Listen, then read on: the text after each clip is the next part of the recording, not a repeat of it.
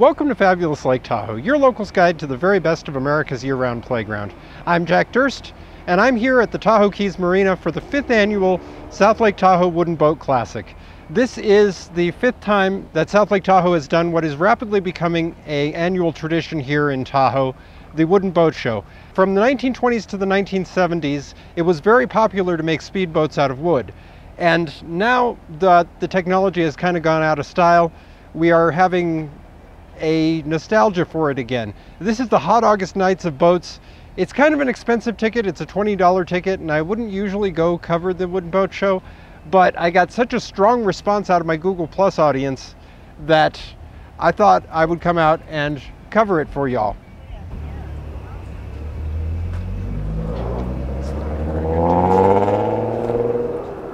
Hi, I'm John Walti with the California Speedboat Association. I'm the vice-commodore this year. We're here this year at the Tahoe ACBS Classic and Antique Boat Show.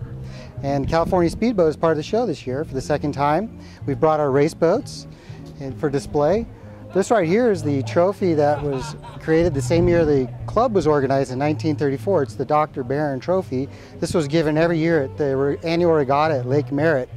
Racing ceased on Lake Merritt in about 1987 or thereabouts, but we've got every winner on this trophy from 1934 on. Some notables are Dan Arena, Danny Foster. They were club members. Their sons are here at the show. Our club was incorporated in 1936, having been formed first in 1934. Of note, Henry and Edgar Kaiser were members. Lou Fangio of the bus line, twin coach, was a member. Stan Sayers was a member. The Murphys were a member, industrialists in San Francisco Bay Area. Quite a rich history to our club that began in 1934, and we're just out here to share it with everybody.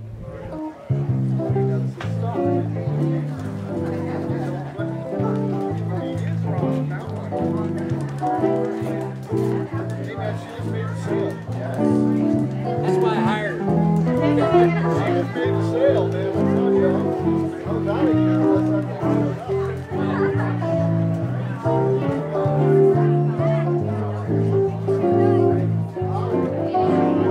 My name is Ed Scott, and my wife and I, Deborah, own Baby Skipalong, which is a 1924 Gold Cup racer.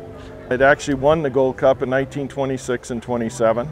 The boat was then moved up here in 1929 by my great uncle, who sold it to Stan Dollar, and he raced it at Tahoe, and it's one of the winningest race boats on Tahoe. The trophy that I have here is from the 1930s, and it's the Tahoe Powerboat Club Annual Championship Trophy that has from 1931 all the way through 1940, of which Baby Skipalong won 4 of the races, and the Dollars won 2 more in addition to that. Baby Skipalong is in the show. We're happy to have it. It has a 621 Packard engine in it, and we hope that everybody will enjoy seeing this boat plus all the other wonderful boats up here.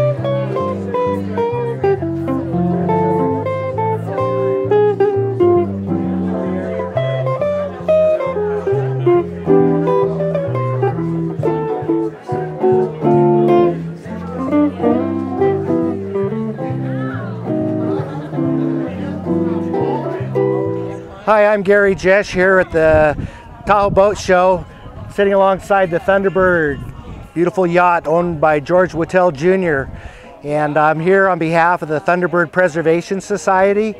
We're enjoying a great afternoon with a lot of interesting people coming by. You know, this boat has been on Lake Tahoe for 70 years now, 72 years. It was actually launched in 1940. By George Whittell Jr. himself, and it's a special thing for me today because in 1962 my dad, Ray Jesh, was working for Bill Harrah, and Bill Harrah bought this boat from Whittell and restored it. So my brothers and I were up at the Thunderbird Lodge for 5 summers in a row, and that's what we were doing, is getting this boat restored and ready. And look at the beautiful condition that it's in here. That was our skipper, Dave Marion, who just walked by. So today, this morning, for the first time in 37 years, I got a chance to ride this boat once again. And it was just incredible. I can't tell you how beautiful it was. The memories of those years ago, plus the new ones that I made today, coming all the way from Thunderbird Lodge down by Sand Harbor, down here to South Shore. At 20 knots, it was just a great morning, and I know I'll never forget it. Really enjoyed it. So glad to see all you folks here checking us out, and be sure to look us up at Thunderbird Lodge. They actually did some, you know, they're hard to break now to eat. They did some taste testing on these things on their own. Kind of small. Yeah. Add some butter and garlic.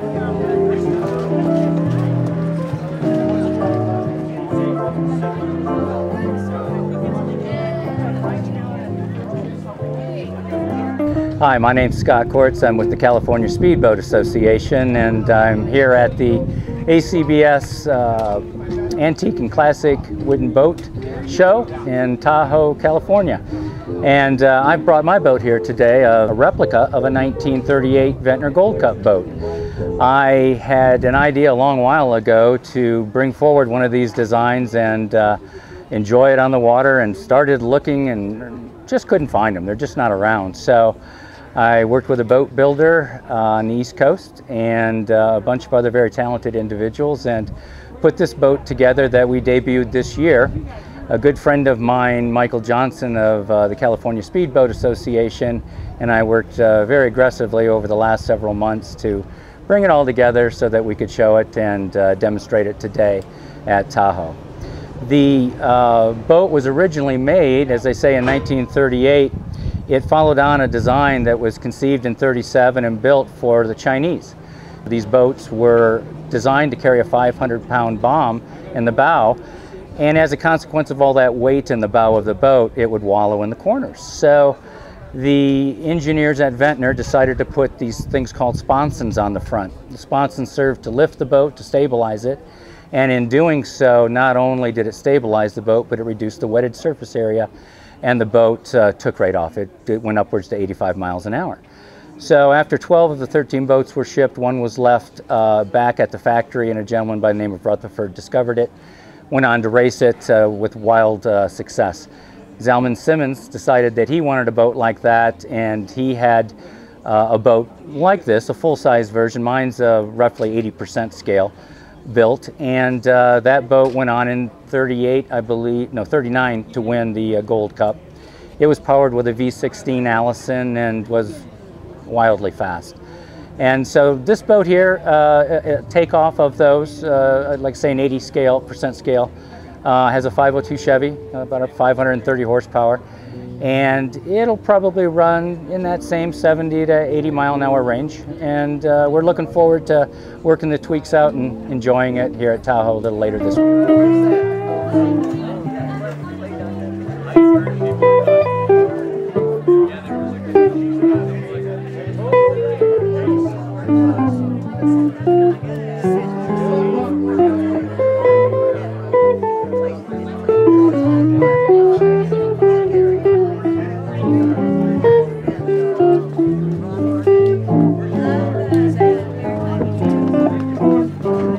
John with CSA again. This is another one of our famous boats. This is the K9, a better idea. It's a racing craft. It was designed and built by Rudy Ramus, the famous boat designer and builder of the 50s and 60s. Rudy was famous for building the ski model racing runabouts, also known as SK racing runabouts. This was a marathon boat. It was called a better idea because he introduced a V-bottom to this, which helped it plow through the rougher water much better. He also devised the wind deflector, which helps the guy, at 120 miles an hour not have all that, be buffeted by wind the entire race. This boat's quite famous. Its first race ever, it won the Orange Bowl Regatta. It's won the Salton Sea marathon races, Clear Lake, yes, quite famous marathon boat. As you can see, it's supercharged, and this is now known as a K-Racing Runabout. But today, K-Racing Runabouts are largely flat bottom designs, and since this is a V, they call it KM for K Marathon Boat. And still today, you can see K Marathons, also known as Grand Nationals or GNs, racing at Park, Arizona. Pretty spectacular class. You can do some searching on Grand National, you can see some wild racing. But this is a racing craft, and it's a quite famous boat.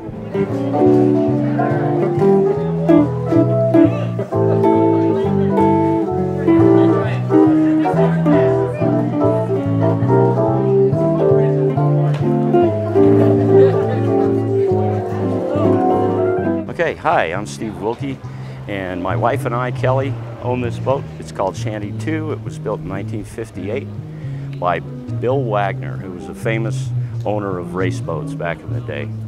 And we found it underneath a tree and have become this, we saved the boat. And so it's famous because it was never famous. It never won a race. It never was even in a race. It was an unsuccessful attempt at a new idea. And cost them a lot of money to figure it out, but it never raced. So now it's just a show boat.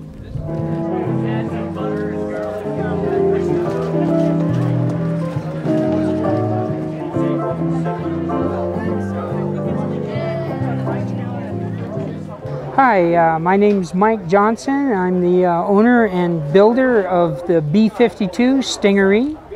It's a reproduction of a B-Racing Runabout from the early 50s through 71, 72. They were a hotly contested monohull class.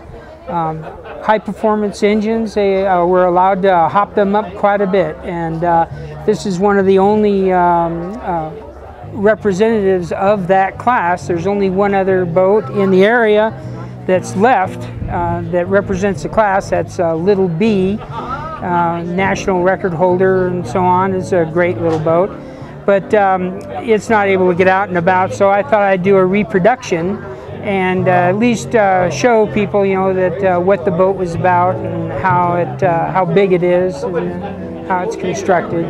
And it's been getting good reviews, so a lot of people really enjoy it. The young people, especially teenagers and so on, they just love it, you know. But it's a real fun boat to drive. It gets pretty busy after 60 miles an hour, and I'm definitely getting older and need a younger driver to drive it and really let it run. But it's a lot of fun at 60. But it took me a little over a year to build it, a lot of leftover racing parts and stuff, and it's a scratch build, trailer, boat, everything. So I've been busy with that, and I have some future projects that are scheduled for the next year. I'm going to do a Pacific One design, it's called, and it's a two-seat, 14-foot runabout with a flathead V8 60, and it was a racing class, beginning racing class in 1950s. And again, the plans for that boat are available at Speed and Spray magazine. It's an old, you can find it on YouTube or on the internet, and they still offer the original plans. And Pacific One, it's a one design, and is what that stands for. And you had to meet all the hull specifications, and it's a stepped monohull. But that's only a 50, 60 mile an hour boat, and it's plenty safe for us old guys, and it's a real pretty boat too, all mahogany. But right now it's fun showing this boat and getting around, getting a lot of response from the young people.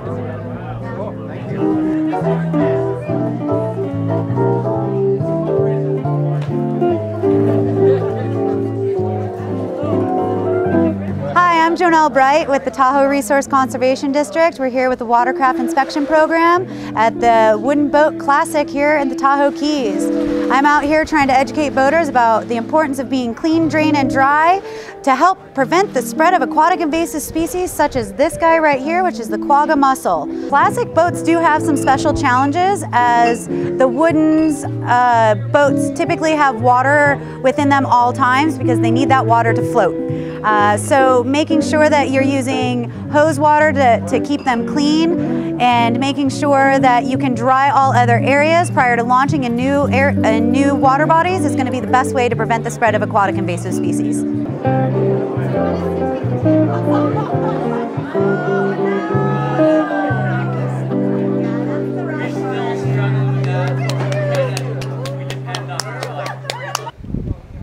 So stay tuned to Fabulous Lake Tahoe. There's going to be a concert report on the 1st of the month. There's going to be a video of the Tahoe Show bodybuilding competition a little bit later on the month, and much, much more. So stay tuned to Fabulous Lake Tahoe. Thumbs up if you enjoyed the video. Thank you, and keep Tahoe blue. Bye.